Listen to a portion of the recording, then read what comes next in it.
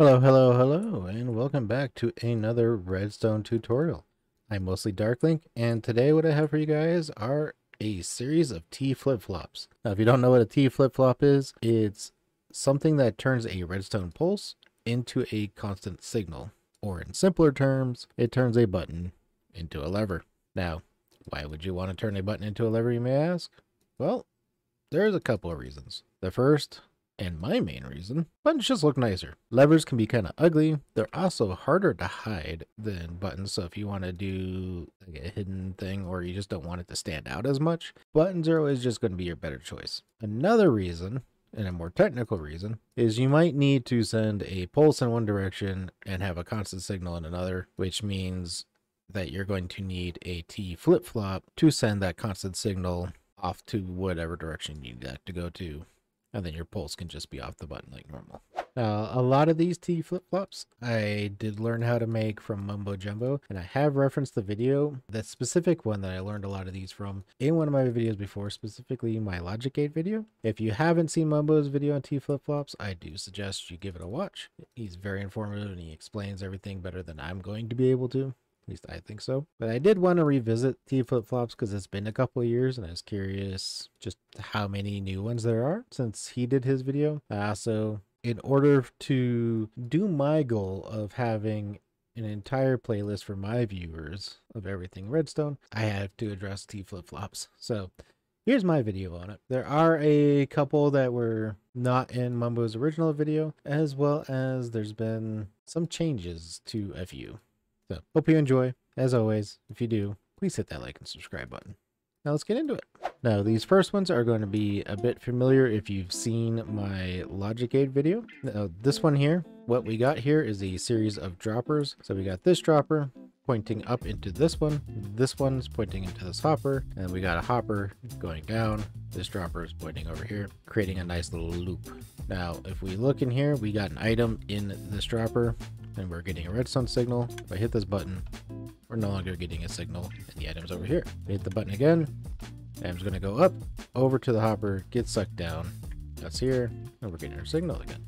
These are just going to be different versions of this to give us a signal in a different direction. So if we wanted to take it out from, say, the side here, what we could do is dropper going up into this hopper, hopper going over into this dropper is going down, this dropper is going over here. And same thing, hit the button, no more signal, hit the button again, we get our signal. And then same thing, it's just we're, again, arranged a little bit different. Hopper down here on the bottom, so our signal's coming up here instead of down there. Hit the button. There we go. Now this next one, this is going to be a very common one that you may see in a lot of older redstone videos. It's what a lot of redstone users are familiar with and comfortable with. But if we hit this button, what's happening is we're getting this piston here is shooting out this block, allowing this redstone torch to power our output. If we hit it again, the piston goes out, takes the block away, and it's no longer powered. Now, I don't think this mechanic works on Bedrock, so this is probably a Java only. I don't think Bedrock, the spinning piston, works. But as I said, this is going to be our most common, at least for Java, T flip-flop. At least in older redstone videos. Now this one here, what we got is an observer, and when we hit the button, as you can see, the observer is powering this sticky piston here, which is spitting out the redstone block, powering our output. Hit it again, and it retracts it. Now, some of these I've left little notes for myself, kind of like sticky notes, because if I don't, I'll forget to tell you guys. So what we got here, it was what is known as a falling edge T flip-flop. Falling edge just means that the output is going to come at the end of our redstone signal, so at the end of the pulse. So when you hit the button, once the pulse is over, this redstone block is going to be pushed from one side to the other, and then whichever one we want our output taken out from, that is when it's going to happen. Falling edge, like I said, end of the pulse. Now this one here, this one is going to be fairly common, and there's going to be a lot of different varieties. I built a couple down there that I'll show you later. But what we got is sticky piston, observer, other sticky piston, redstone block, kind of like the one earlier. But this one is much faster. Instead of waiting for the end, kind of like that, almost the falling edge. We get it right away. So nice, simple, and quick. And also not really that big compared to the other ones. Now this one here, this one is going to be the inverse of this. If we hit our button, as you see, it switches at the beginning of the pulse instead of the end, thus being a rising edge.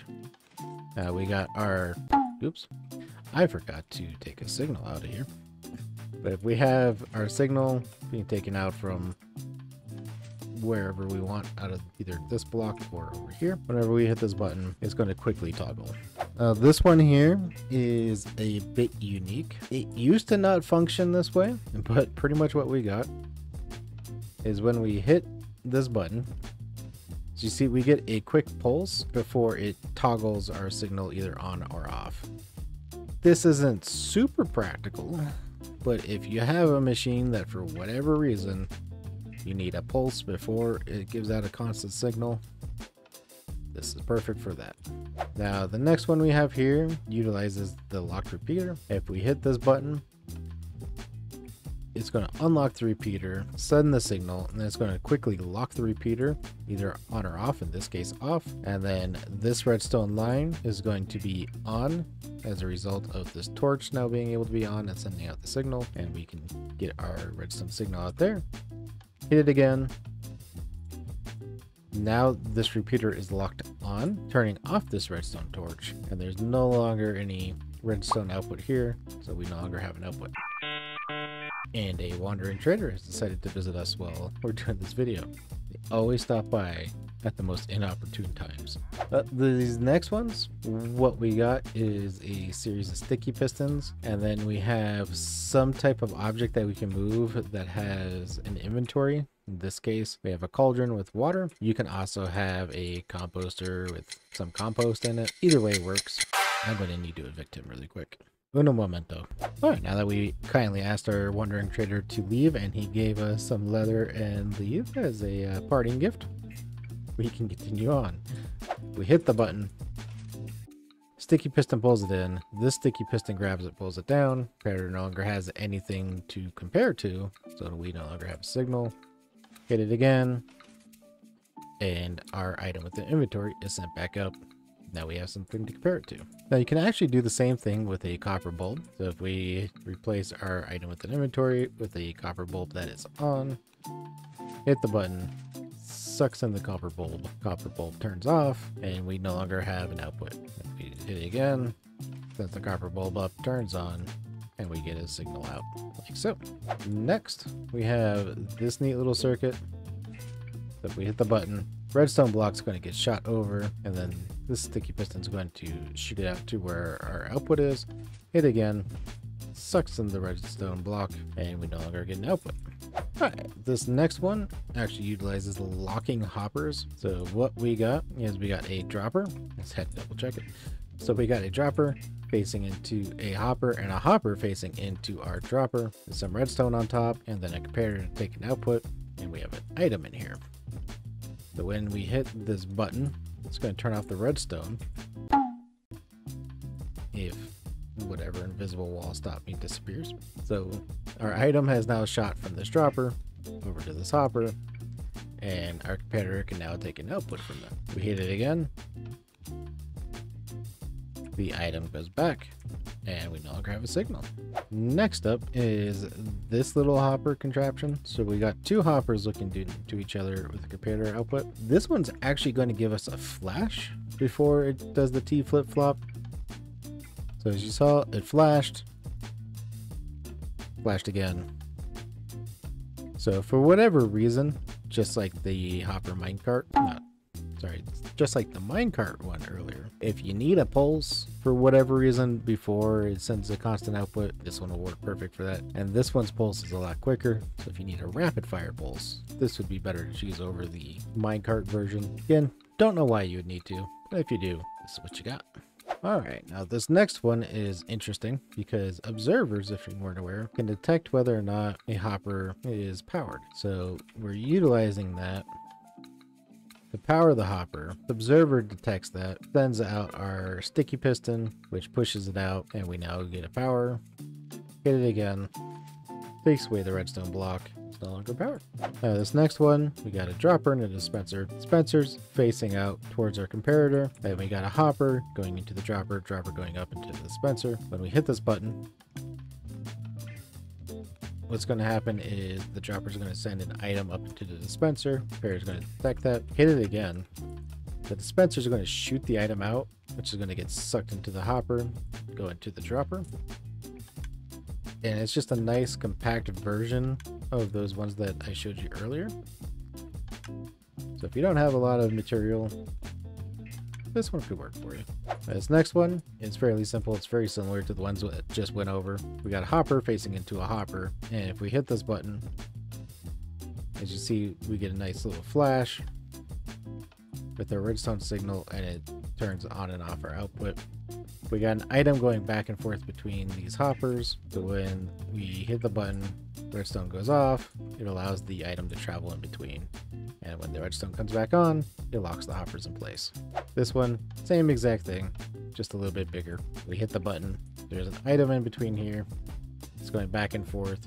These redstone torches are locking our hoppers, and then we're taking a comparator output out of whichever hopper we want. This next one is very similar to that one with the cauldron I showed you earlier. So we have a item with an inventory, which we can replace this with a cauldron of water if we wanted to, an observer, and some sticky pistons. Hit the button. This observer is going to go up here, tell this piston to quickly push out our item with the inventory. We're going to get a comparator output from that. Hit it again. It's going to grab the item. We no longer get a comparator output. Now these next two are the variants that I told you about earlier from that one with the observer and the sticky pistons. This is just to show that you can have these arranged in any direction you want. As long as you have sticky piston, observer, and the observer is powering the other sticky piston with the redstone block. You can turn these or orient them however you want, whatever fits best for your situation, for your output.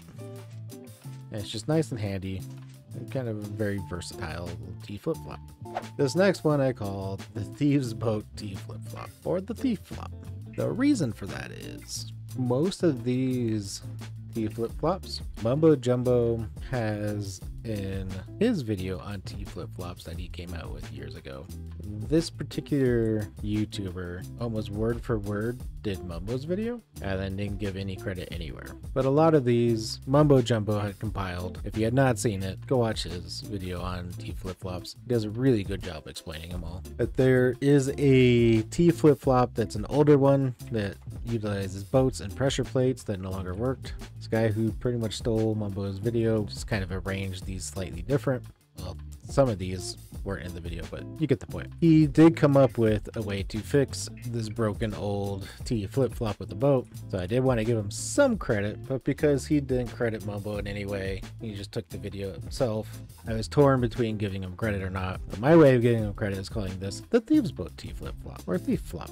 So the way that the Thief Flop works is we got a dispenser with a water bucket, and if we hit this button, it's going to dispense out the water. We got soul sand here, so this is going to create a bubble column, which is going to push up the boat and take it off these pressure plates here, and we're no longer going to get a signal out.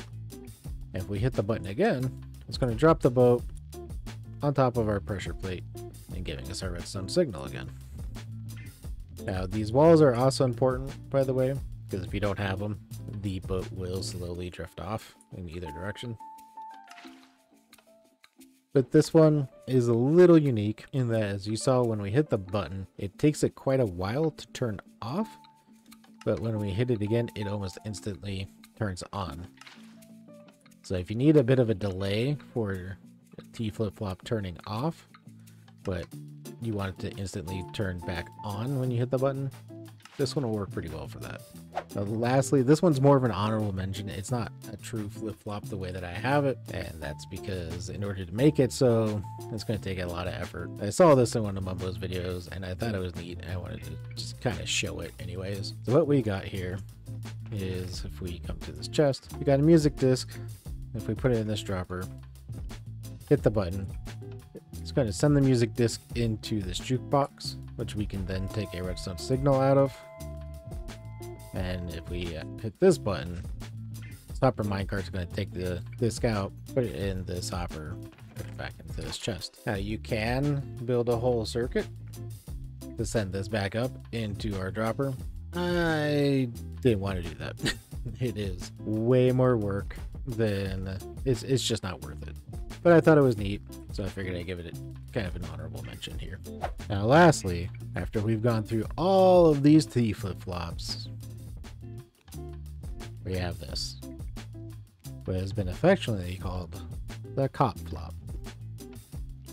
As you can see, it is just a copper bulb with a comparator coming out. That's it. So this tiny little thing does what all of these do in just 2 blocks. I cannot stress just how much this copper bulb has revolutionized redstone circuitry. Because all of this is now condensed onto this. I mean, this is just satisfying. I could just sit here doing this all day. Now, that's not to say that these are all completely useless or outdated. Each of these is going to have their own unique spot in different redstone contraptions, but your now general all-around T flip-flop is now this. All of these are now specializations. I'm having way too much fun. Okay. enough of that. Anyways, so that's it. That's all the T flip-flops, or at least all the ones that I'm aware of. Again, I'm Mostly Darkling. Thank you for watching. If you like this video, please hit that like and subscribe button. If there's anything in particular you want to see me do or do a tutorial on, let me know in the comments down below. Until next time, see ya.